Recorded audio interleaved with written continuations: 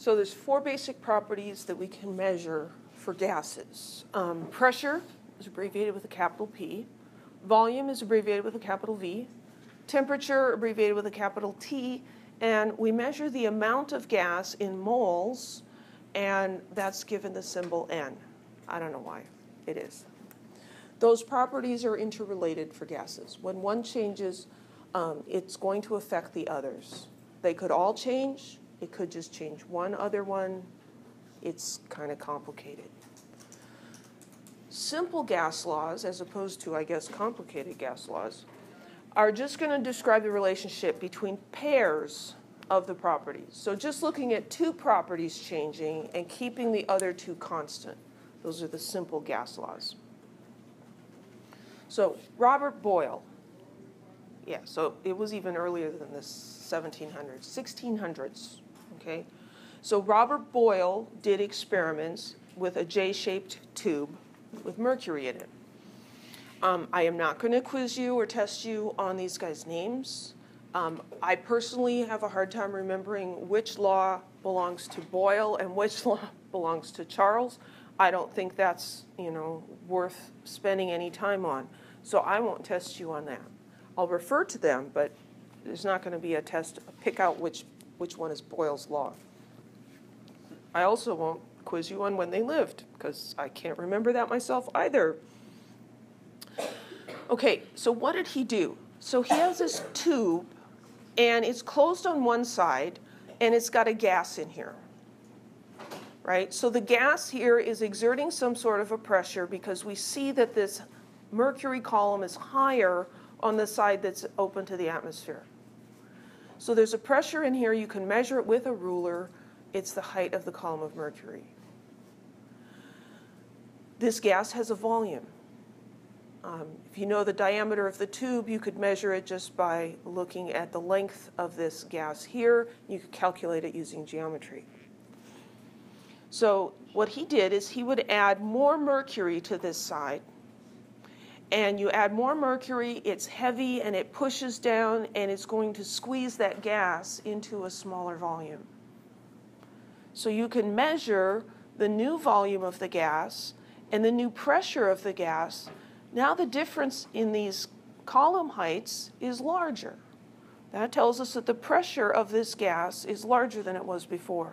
So the pressure went up, the volume went down. That's an inverse relationship. One goes up, the other goes down. So this is the sort of thing you would get if you graphed the volume versus the pressure. So as the pressure increases, the volume decreases. So this is, a curve, and curves aren't very nice because you can't do linear regression on them.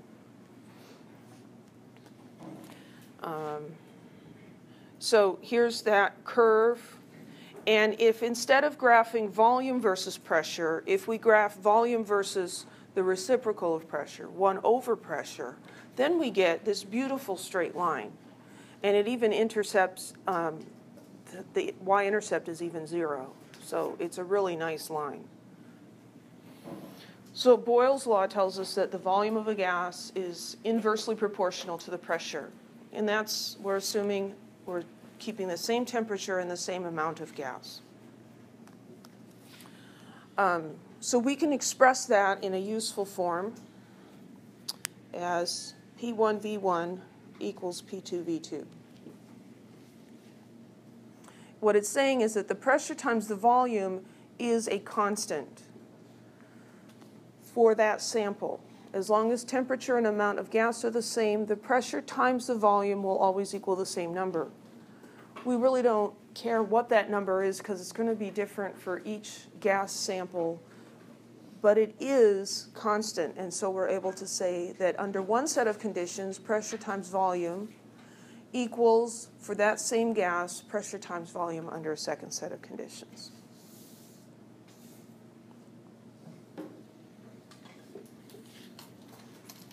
If we look at what the gas particles are doing, so here is a 1 liter container, and we've got some gas in there. You can count the little green balls are the same number here and here. So there's a lid on here. and we've got a 1 kilogram weight pushing down on it. Oops. It doesn't squish it all the way flat because there's a gas in there. If we put a 2 kilogram weight on there, that's going to increase the pressure on the gas. It's going to push the lid down. The volume has been cut in half. And if we look at our little pressure gauge, the pressure has doubled. So the volume goes down by a factor of 2. The pressure goes up by a factor of 2. Why is that? Well, we said that pressure was related to the density of a gas, or how many particles are in a given volume, right? So here we have the same number of gas particles, but the volume is smaller. So they're going to run into the sides of the container more frequently. I think of gas particles as being a little bit like kindergartners. Kindergartners kind of gone wild. The teacher steps out of the room, maybe. Right? So here you've got the kindergartners in a large classroom. They're going to bump into the walls. They're going to crash into each other. You know, they're just running around like crazy people, because that's what kindergartners are. If you put them in a smaller room and they are running around in the same way, they're going to bump into things more frequently, right? Because there's just not as much space. They're going to bump into each other and into the walls of the classroom. So you're going to have higher pressure. Pressure is collisions.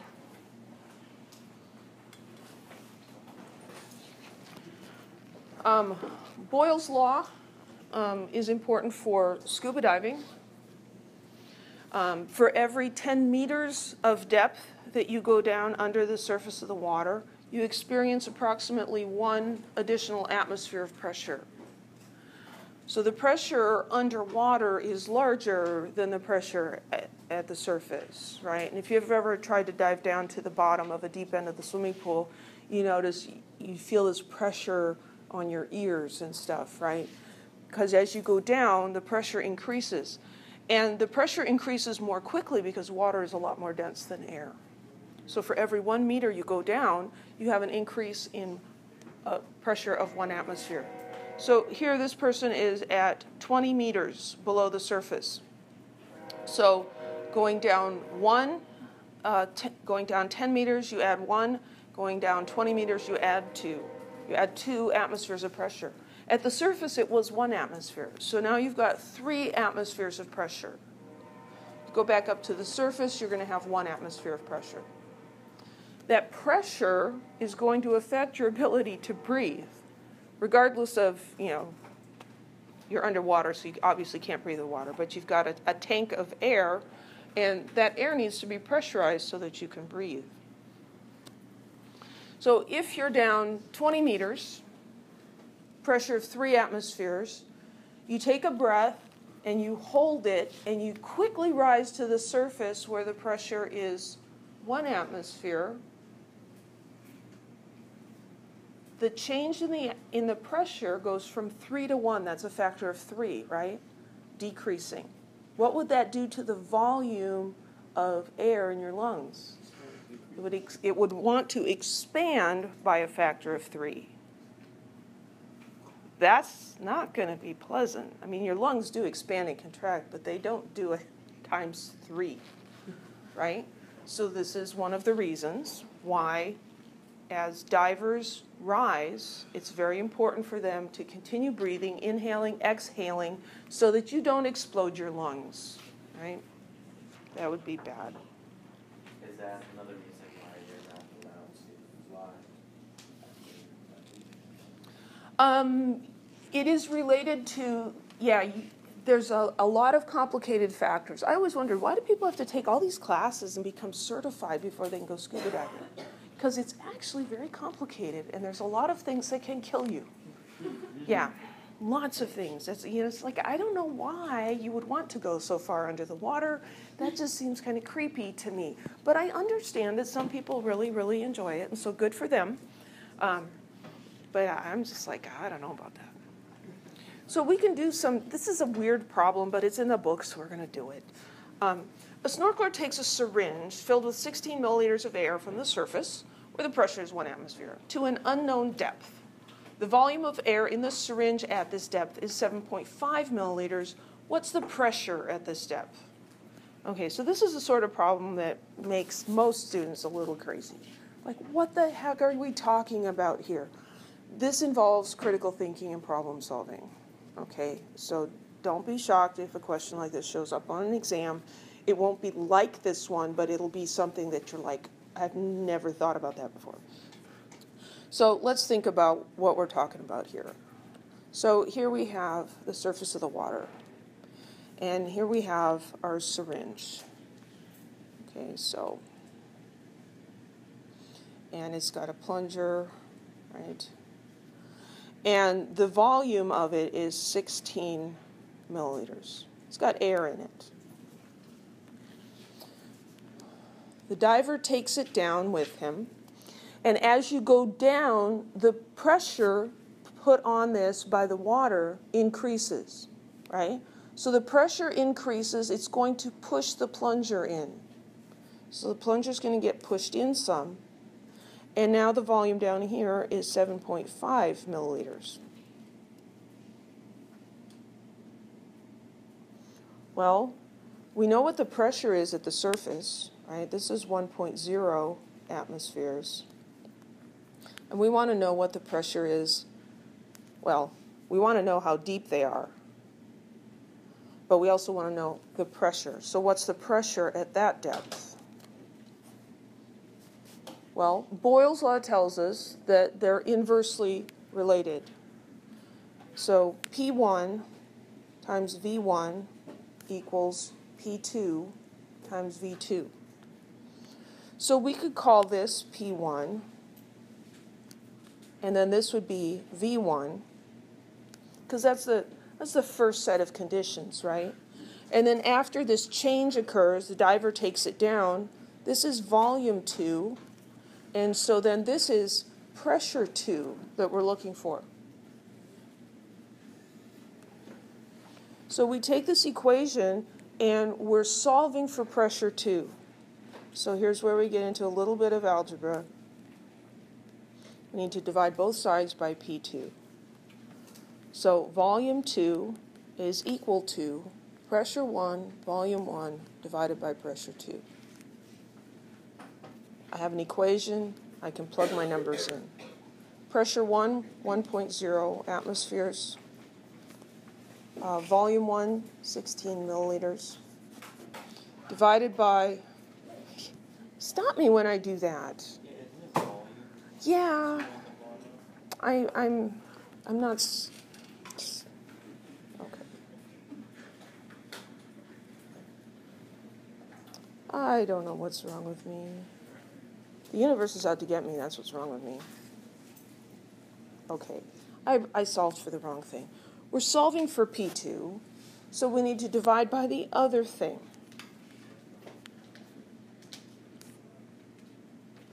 There, that's better. Pressure at the lower depth is equal to the pressure times the volume at the surface divided by the volume at that depth, 7.5 milliliters. When you do these problems and you use algebra and rearrange an equation, you should always write the rearranged equation. You should show the numbers with their units plugged into it. Question? Do the units, as long as the units are both the same, does it matter what units you use? That's an excellent point. For Boyle's law and a couple of the other laws, as long as the units work out, it doesn't matter which ones you use. The one big exception we're going to see is temperature, but we'll get to that. So we always write out our units, and then let's look and see what happens to the units. Well, here I have atmospheres and milliliters divided by milliliters. The milliliters cancel out. As long as those are the same, it doesn't matter if they're liters or gallons or anything. They'll cancel out. Which one is preferred? Is it milliliters that's like really preferred? Or? For volume, there's not really anything that's preferred. It's just whatever is either, used in the problem or what's convenient, right? So in chemistry lab, it's not convenient to measure things in gallons because of all of our glassware is calibrated in milliliters and liters. So I've got 1 times 16 divided by 7.5. So my pressure down there is going to be It should have two significant figures because all those numbers have two significant figures. But I'm going to write down two extra digits. It's going to be 2.133 atmospheres. So that's the answer to the first question. What is the pressure at this depth? The pressure at that depth is 2.1 atmospheres.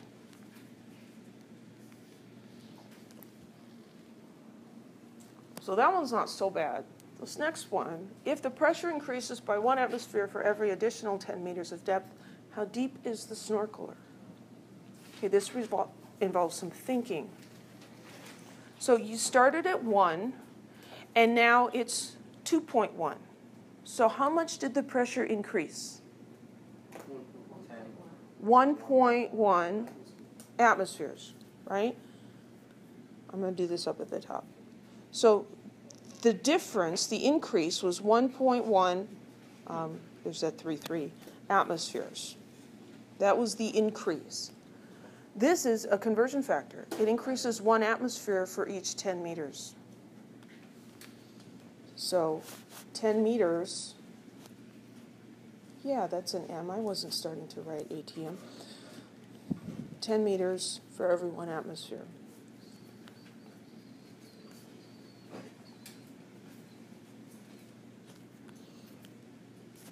So 11 meters.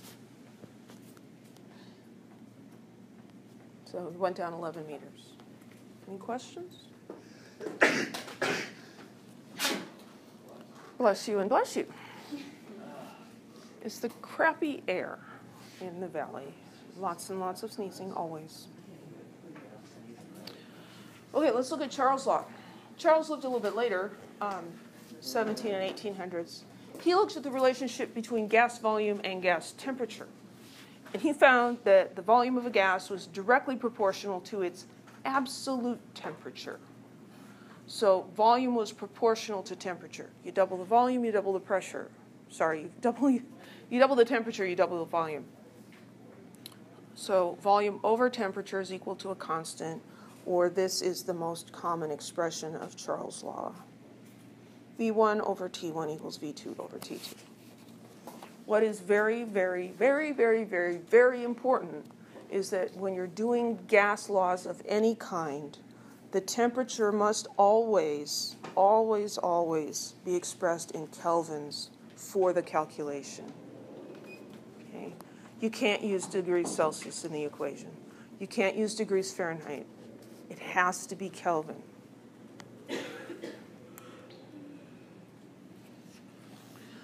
So here's a graph of some Charles law data. We're looking at the volume of a gas as the temperature increases.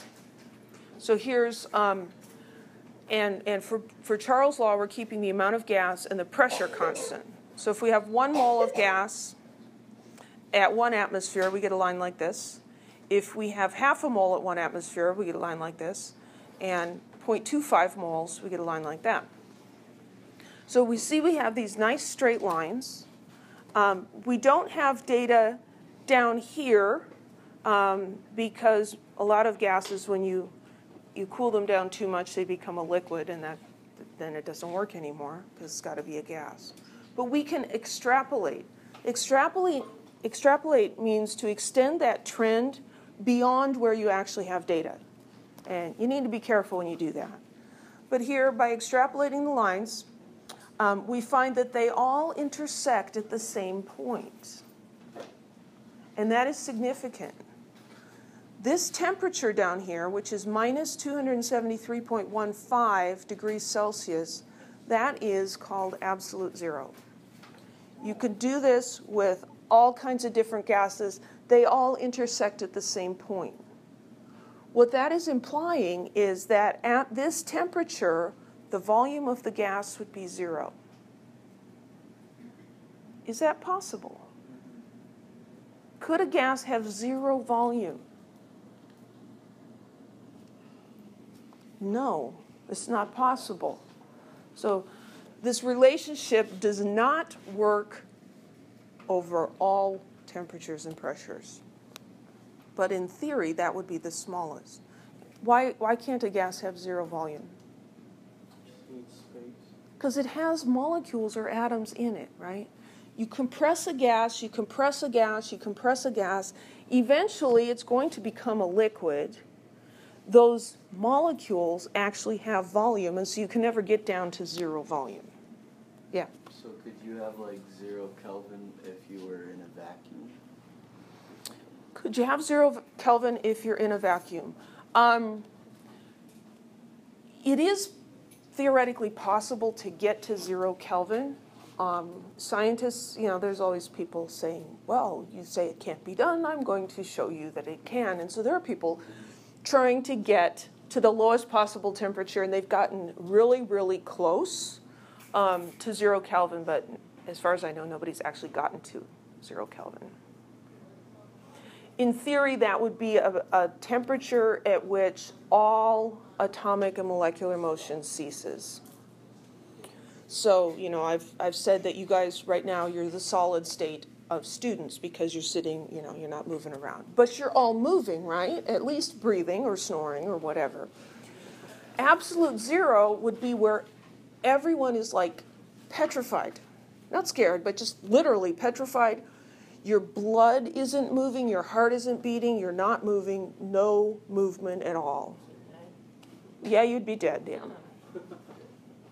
So that's why we don't take students to absolute zero, because the administration frowns upon us killing them. But this is absolute zero. So this is where the Kelvin scale came from. You may have wondered, what the heck is up with that 273.15? Why use that as the relationship between Celsius and Kelvin? Well, because we've got the Celsius scale established based on boiling point and freezing point of water, and so that's a really nice scale. And it just works out that that is the temperature that is the lowest possible temperature. Negative volume is not possible, right? Zero volume is iffy in itself, but negative volume is really not possible, right? So we have to use Kelvin when we look at the temperatures and the volumes, because this relationship, volume versus temperature, when we do it, sorry, I'm rambling. I think, do we have that up here somewhere? No? Okay. I'll just have to do it here. When we use this as our temperature scale, so this becomes 0 on the x-axis, then our y-intercept for the line is 0. And the line just becomes y equals mx, the slope times x. And so there's no adding in the equation, right? The other reason is that we'll never have a negative temperature because 0 Kelvin is the lowest. And so, just, yeah. That just didn't go well at all. This is something you could try at home. Fill up a balloon, not super big, but, stretch it out decent. Stick it in a tray of ice water. As you cool the balloon, it's going to get smaller. That's Charles' law. When you lower the temperature, the volume goes down.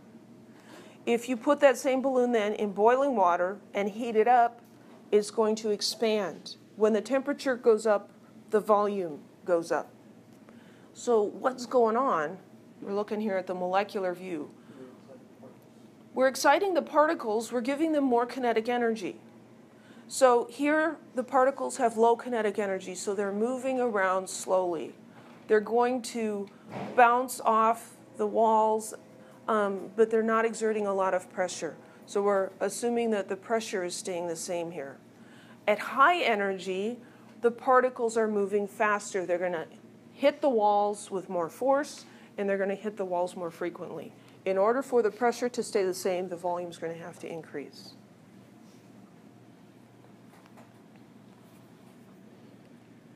So these are the words explaining that.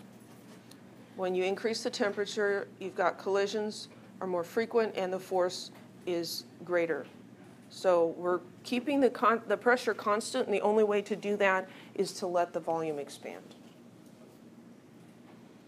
So this is, the kindergartners, and if you give them, rock stars and get them all hyped up, right? If you want to keep the number of collisions that they're having the same, you need to put them in a larger room. Give them more space because they're running around like little maniacs, right? You thought they were crazy before, now they're really crazy. I remember being mystified by hot air balloons as a child. Have you been in one? I have not been in one. I'm not real fond of heights. I've seen one. I've seen some pretty close, but I've never ridden in one. I have this fear that I will suddenly lose impulse control and decide to jump over.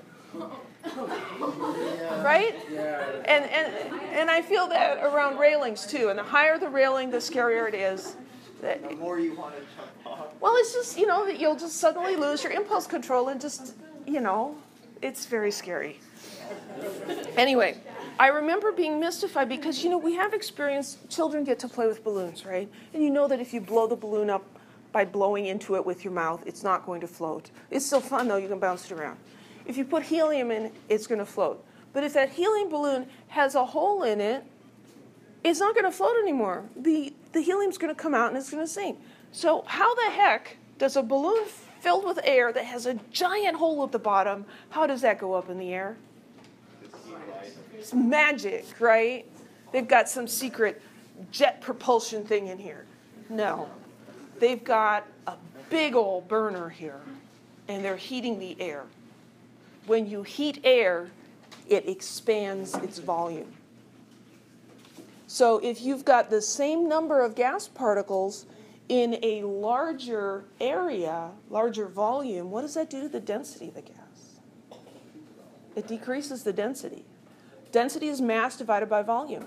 If you have the same number of particles, they're going to have the same mass, but if the volume's larger, the density goes down. So hot air is less dense than cold air, and the balloon rises. You want the balloon to come down?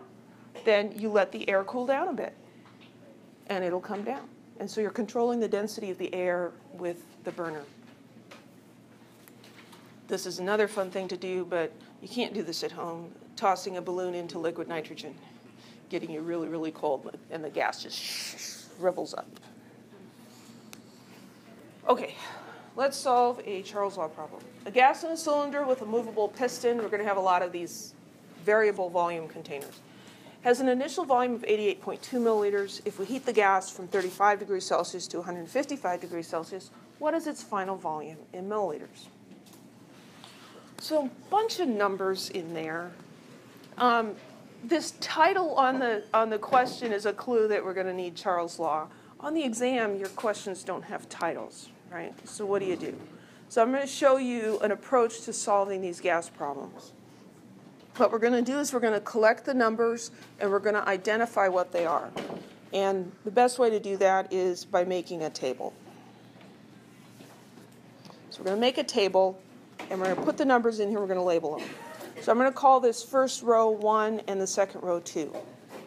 And those are just to help us keep them straight. It's not necessarily that this is the first and this is the second set of conditions. So I'm going to go through here and I'm just going to write down the first number I come to. 88.2 milliliters. 88.2 milliliters.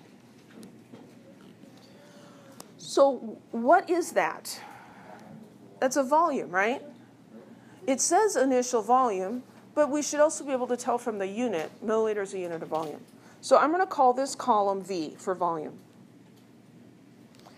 So there's the volume, and then it says we heat the gas from here to there. So this is the initial volume, this is the initial temperature, right? Those two go together, so that's 35 degrees Celsius. This is a temperature. From this to that, so we're changing the temperature from from 35 to 155 degrees Celsius. But what did I tell you about temperature units? Got to be Kelvin, okay? So before you go on and do this calculation badly, convert this. So 35 plus 273. And then the question is, do I include the 0.15 or not? And I hate the way the book is sloppy on that. Some years I'm not sloppy, and this year I'm feeling sloppy.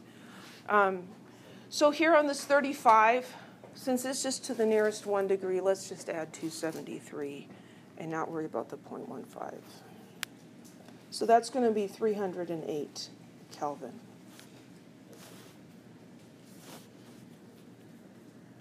We also have to do that for the 155. 155 plus 273. 428 Kelvin. Okay. Just fix the unit right away. What is the final volume in milliliters? We look at this table and we see that we have one empty square. I'm going to call this V2 because it's in the V column and it's in the second row. And we're going to use Charles' law. So regardless of what kind of problem this is, you can organize the numbers like this, and then you see, oh, I've got volume changing and I've got temperature changing. I need the equation that has volume and temperature in it. Now, I'm going to show you later how you can figure those out without memorizing them, but for now, Charles' law is V1 over T1 equals V2 over T2.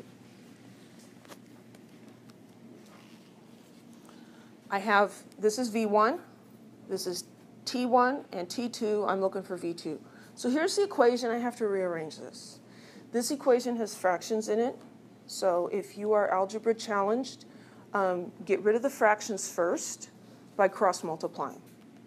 So cross-multiplying means I'm going to take the top of one side times the bottom of the other side. V1, T2. And that's going to equal the bottom of this side times the top of that side. Ooh, I didn't leave much room. Now, what am I doing? There we go.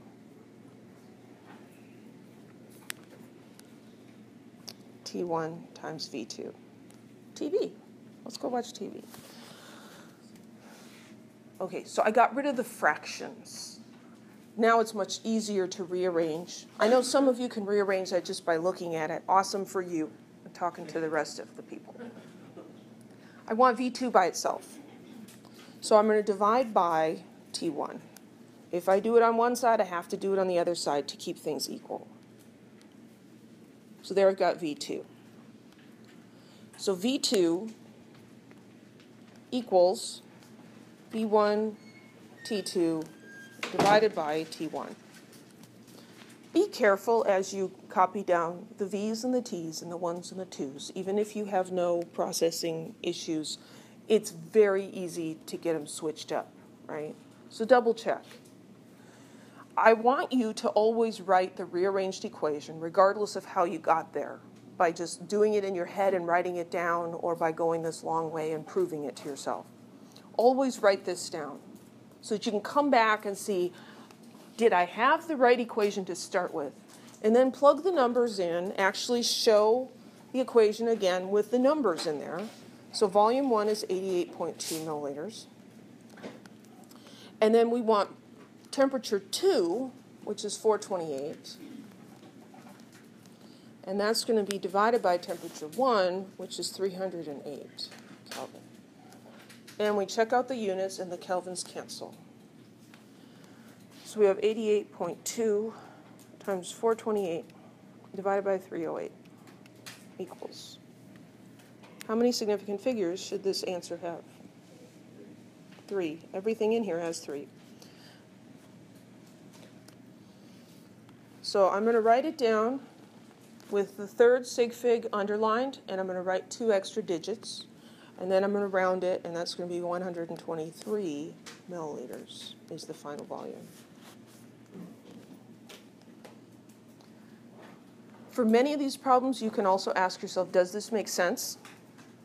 Here, I am increasing the temperature, and you can think about balloons. Balloons are a more visible form of a gas, right? What happens if you heat up a balloon? It gets bigger. If you make it cold, it gets smaller. So if I heated this gas sample, I expect that the volume's going to get larger. The volume did get larger, so I probably did it correctly. Any questions? There's like a gazillion and a half questions we can ask with gas laws. which makes test writing very easy. Okay, Amadeo. That's his first name, Amadeo Avogadro. Avogadro's law. Avogadro was born the same year our country was born, so that's kind of cool. But he wasn't American. I think he was Italian. He's the one who first looked at the relationship between the volume of a gas and the amount of it in moles. And it's from this work that we got the concept of moles and eventually Avogadro's number. The volume of a gas is proportional to the number of gas molecules. This makes sense. If you put more gas in, the volume should get bigger, right? So this is a statement of Avogadro's law, V1 over N1 equals V2 over N2. It has to do with the number of gas molecules, though. Not the mass of the gas. It's the number of particles. And so we're going to count the number of gas molecules using moles. Crazy thing about gases, if you have equal volumes of gases, same pressure, temperature, you're going to have an equal number of moles of gas particles. The identity of the gas doesn't matter. It doesn't matter if the gas particles are big or small. Have I talked to you about Wyoming before? We went through Wyoming. We've driven through there several times. The population of the state of Wyoming, which is not a small state, is less than the population of Fresno without Clovis. The whole state. So population density is pretty low. You can drive at night for miles and not even see a light from somebody's barn. I mean, just like blackness. Well, there's stars, but if it's a cloudy night and there's no stars, I mean, it is black. Oh yeah, there's no light pollution. If the sky is clear, I mean, it's just amazing. But it's also just, kind of scary. You think, maybe I have cell service. When we first started driving across there, we didn't have cell phones, and it was like, man, if I break down here, it's going to be a long time before anybody comes and finds me, and it's like miles of walking through nothing, except there's probably some wild animals out there. Anyway, so gases, in a gas, the particles are far apart from each other, right? So if you think about people crowding into an elevator, that's more like a liquid or a solid state. And so if you put people in an elevator, and maybe you put 10 kindergartners in the elevator, they're probably going to fit in there pretty nicely, right? But if you take 10 of the linebackers from the Fresno City football team and stick them in there, it's going to get tight, right? And they might not even fit. I don't know. I haven't been to a football game. I don't know what they look like this year. But, they're big guys, right? The size of the particle, the size of the person matters in liquids and solids. In a gas, there's so much empty space that the size doesn't matter. So you think about the people in Wyoming. If they're all skinny little things that weigh 98 pounds, or if they're all big guys, beefy guys, 300, 350 pounds, does it matter in the size of the whole state? No, it doesn't matter at all. Because there's so much empty space, it doesn't matter how big the particles are. That's how gases are. The identity of the gas, the size of the particles, doesn't matter. They behave the same. So that's confusing and incredibly convenient at the same time. So here's a graph of Avogadro's law. You measure the volume as the number of gas particles increases, the moles of gas, and you see a linear relationship. Here, you're going to get a zero volume with 0 moles of gas. That makes sense. If there's no gas at all, no molecules, then the volume would be 0. So let's do an example here. Chemical reaction occurring in a cylinder equipped with a movable piston produces 0.621 moles of a gaseous product. If the cylinder contained 0.10 moles of gas before the reaction and had an initial volume of 2.18 liters, what was its volume after the reaction? Assume constant pressure and temperatures, and that the initial amount of gas completely reacts. So that's not confusing at all. There's a heck of a lot of words in there. What do they all mean? Well, you should read the words. Then pull the numbers out, and the words might start to make a little more sense. So I'm going to make a table, because it's just a good strategy for gas laws. So I've got 1 and I've got 2. Just find the first number I come to, 0.621 moles. 0.621 moles. So in terms of those properties of gases, is that P, V, N, or T? N. N. N is the amount of gas in moles. So that much, and then, so that's the product. If the cylinder contained 0.120 moles of gas before, so there's another moles, 0.120 moles.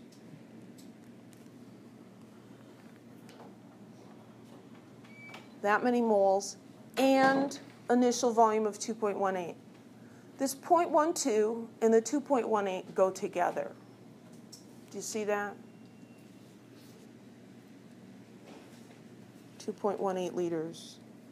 Now, in the question, 0.621 is the thing that happens last, and the 0.12 and the 2.8, those are the things that happen first. Does it matter that I'm calling this one 1 and this one 2? No, it doesn't. I'm just identifying them. That these two numbers go together and these two numbers go together. So 2.18 is a volume, so I'm going to call that column V. And then I've got a blank. It's like, oh, regardless of what the words are saying, I could figure out what this is. That's going to be V1, and I could write an equation and solve for that. So I've got N, and I've got V, I've got 1s, and I've got 2s. I need to find the equation that has that. So that's N1 over V1 equals N2 over V2. Again, that's Avogadro's law. We've got fractions, so clear the fractions. N1 V2 equals V1 Is it V1 N2. over N1? Or is it I don't remember. Oh, it's V1 over N1. It actually doesn't matter, but let's fix that because details like that can be confusing to people. So it's V1 over N1 equals V2 over N2. When I cross multiply V1 times N2, okay, so that's on this side, N1 times V2, N1 times V2. You cross multiply, you're going to end up with essentially the same thing. So I'm going to rearrange this. I'm looking for V1, divide by N2.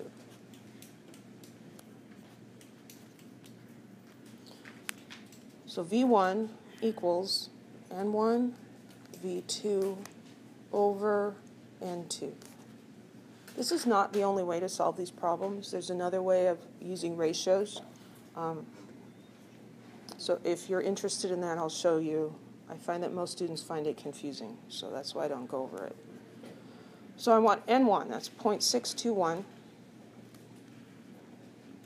moles, times volume 2, 2.18 liters, divided by N2, 0.120.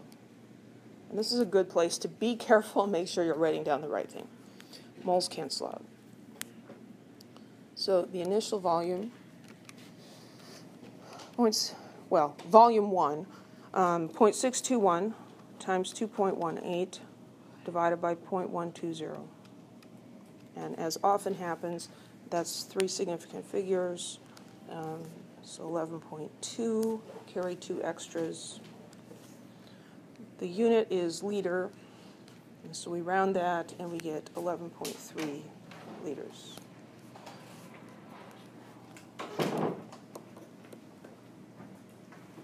And this is one we can think about and see if it makes sense. So I started with this many moles of gas, and at the end I've got this much gas. Is that more gas or less gas? Going from 0.12 to 0.621. That's more. So do I expect the volume to get smaller or larger? Larger. Started with 2.18, ended up with 11.3, got larger. So probably correct. Any questions?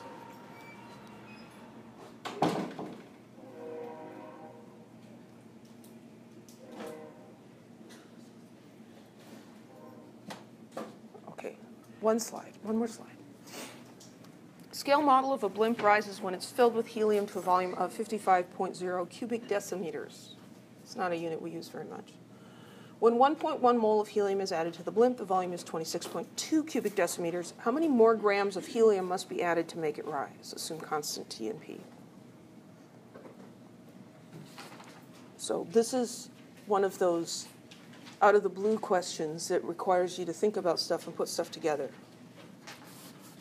I'm doing this one here, so it won't be on the exam, but there will be something equally surprising on the exam. This is telling you that.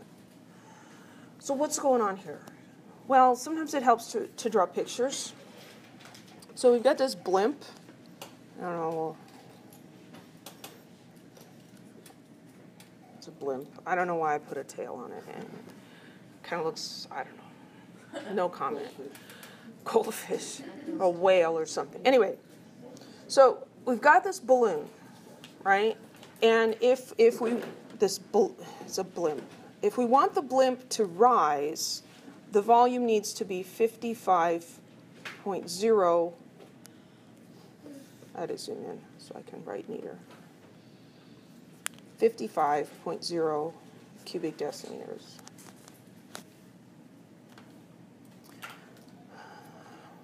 The volume right now is 26.2.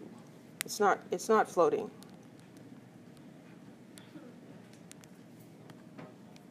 So that's volume right now. How much gas is actually in the blimp right now?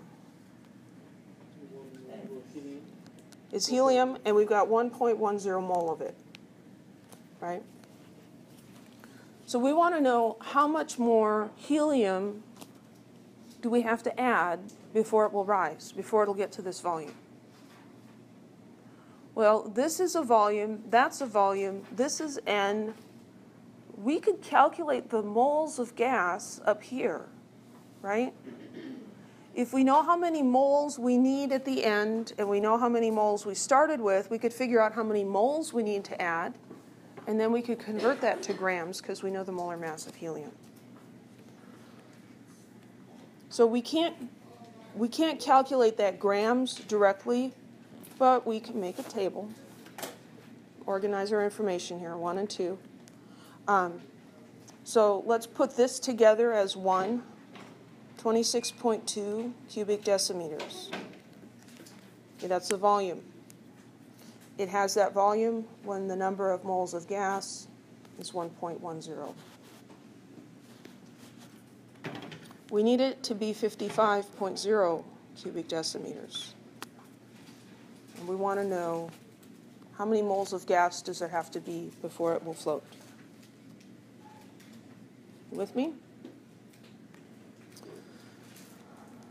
So V1 over N1 equals V2 over N2. So I've demonstrated how to rearrange that before.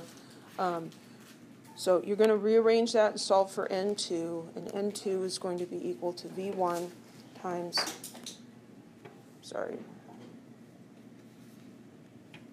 V2 times N1 divided by V1. What I'm doing is I'm moving this guy up here, and that guy down there, and this guy up there. So volume 1 is on the bottom. So volume 2 is on top. 55 cubic decimeters times N1, 1.10 moles,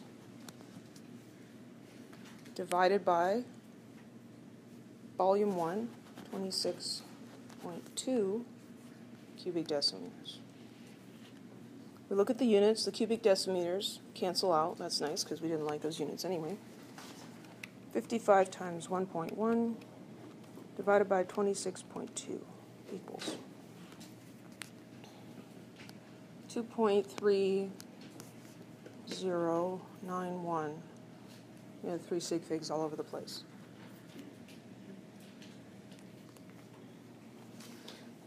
In order for the balloon to float, the blimp. It's a blimp, not a balloon. It's a blimp. We need to have 2.3091 moles of gas in the blimp. That doesn't answer the question yet, but we're getting closer. If we're starting with 1.1, how many moles do we have to add? Well, that involves a little subtracting, right? So take this one and subtract what we've got to start with. Don't do that in your head, do it on the calculator.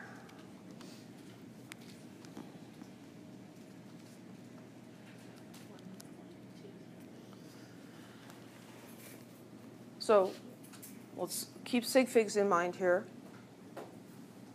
The last sig fig in 1.10 is this 0 in the second decimal place, and in the 2.3091, it's 0 in the second decimal place. So this should end in the second decimal place. That's how many moles I need to add. I want grams, so I'm going to convert by using 4.003 grams per mole, the molar mass of helium. So I take that 1.2 times 4.003,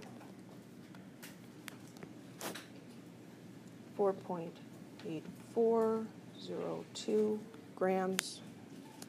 I need to add 4.84 grams of helium.